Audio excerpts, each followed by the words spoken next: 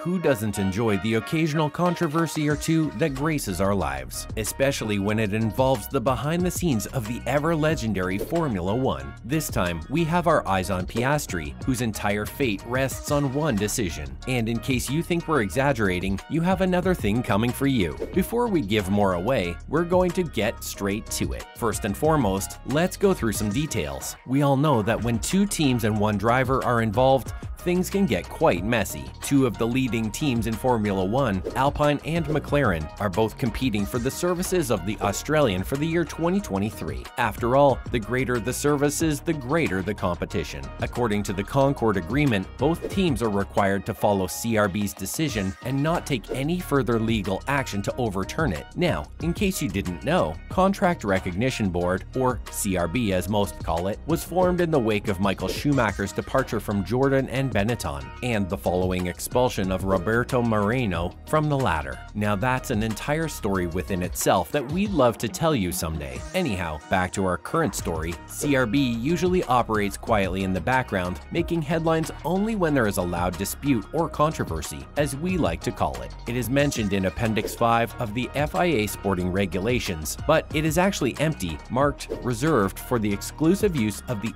FIA Formula One World Championship competitors. The full details of how it works are enshrined in Concorde and, as a result, are little known even among F1 drivers. The CRB exists separately from the FIA. Its job is to inform the governing body of which team has a valid driver contract and is qualified to hold a super license on their behalf. Sounds fair, doesn't it? And that's what Piastri faces right now, a simple decision made by the CRB that could change his entire fate in the world of racing. While we're at this, here's a deeper dive into contracts, lawyers, and more. CRB's primary function is to hold all F1 race, reserve, and test driver contracts, or at least the key sections of them. Teams are also not required to submit all documents because full contracts are complex and cover marketing issues among others. When a disagreement arises, as it often does in Formula One, 3 lawyers convene to examine the evidence from all sides. They must provide the outcome within 3 days of the hearing. Some might call that too little, but we think it's just the right amount. Give it too long and it'd end up inviting unnecessary speculation and politics. In 2 of the most well-known CRB cases, the rider's original team won, while the team attempting to poach him lost. This occurred in 1995 when David Coulthard attempted to leave Williams for McLaren, and 10 years later when Jenson Button attempted to move from BAR to Williams. Timo Glock is one person who has used CRB and achieved the desired results. His hearing was held in person a few days before the video calls. The dispute, as is often the case, centered on the specifics of the option.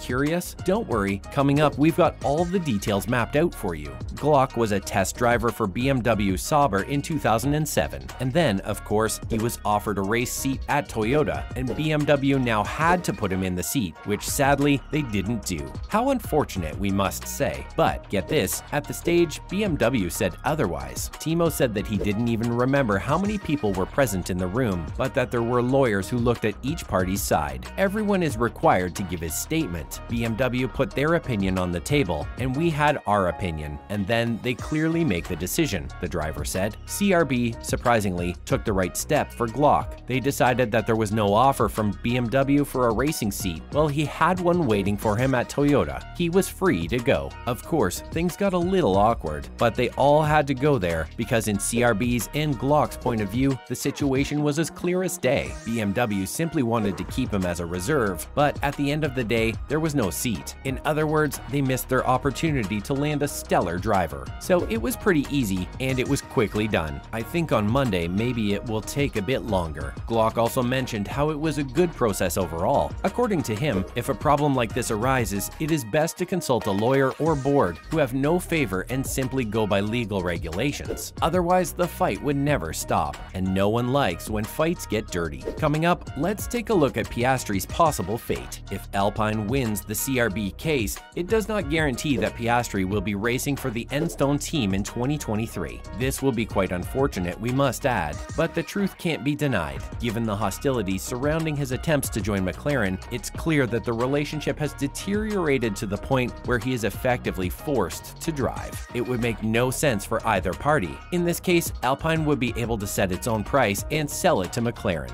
Alpine, on the other hand, could theoretically theoretically be of interest to other teams looking to hire Piastri or trade him for someone with a contract elsewhere, such as Pierre Gasly. If McLaren is unable to sign Piastri, either due to the CRB decision or the subsequent Alpine deal, he will have to find another driver to replace Daniel Ricciardo. If Alpine loses, there is a chance that legal action will be taken, though not for claims for its services. Alpine team manager Otmar Szafnauer has stated that the company will consider filing a damages claim to recoup funds spent on testing programs and so on. Yikes. We'll just have to wait with bated breath to see what goes down. Now, here's some other news that might interest you. First up, what's this about Verstappen being on another planet? Max Verstappen extended his World Championship lead at the Belgian Grand Prix with a strong drive from 14th place on the grid. Charles Leclerc came in 5th place, while Lewis Hamilton crashed on the first lap in Spa. One thing we love about Formula One, it takes mere seconds for the tables of fate to change. Verstappen won comfortably in the end, despite starting 14th on the grid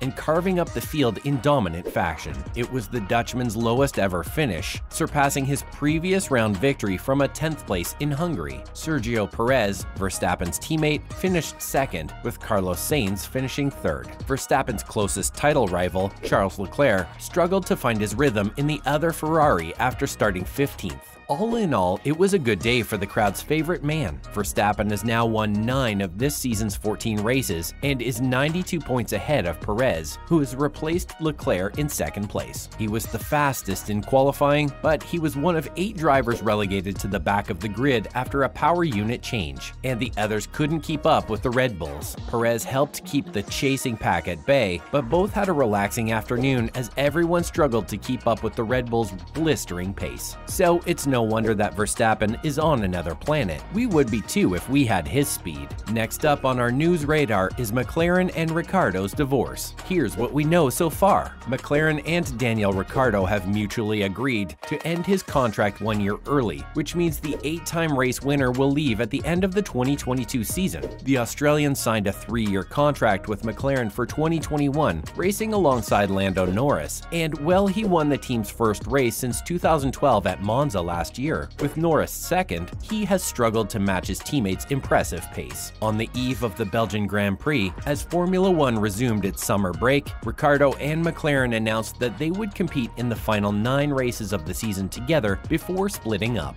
McLaren promises to reveal who will partner Norris in 2023 in due course. Ricciardo will do the same with regard to his own future plans, but has stated his desire to remain in F1. You can all take a sigh of relief, he's not leaving just yet. As a parting message, the driver mentioned that it was a privilege to be part of the McLaren family. Lastly, we have a little flash to the past. If you're a Formula One fanatic, we're sure you're familiar with James Hunt. He was a legendary Formula One driver and one half of the sport's most infamous rivalry with Niki Lauda, who warned the racer that his lifestyle would kill him. The Formula One driver was known for his skill on the track, but he also led a lavish lifestyle of extravagance off the track, quickly becoming the sport's ultimate playboy. James Hunt would have turned 75 today if it hadn't been for a fatal heart attack when he was just 45 in 1993. Hunt and Lauda had a fierce rivalry on the circuits, capturing the world and dividing fans because they were polar opposites. Lauda was a soft-spoken, straight-laced introvert, whereas Hunt happily indulged in public as a wild playboy. But this fun rivalry came to an unprecedented end before its time,